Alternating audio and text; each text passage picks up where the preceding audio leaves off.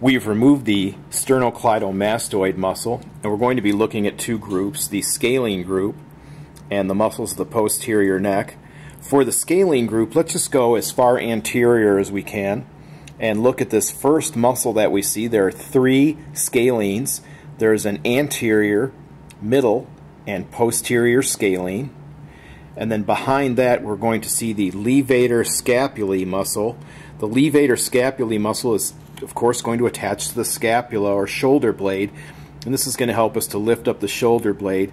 Do not confuse posterior scalene with the levator scapulae muscle. If you want to find out what it is, actually trace it down, and you'll see it attached to the medial border of the scapula. So that's how you'll know that it's not posterior, or count from the front backwards.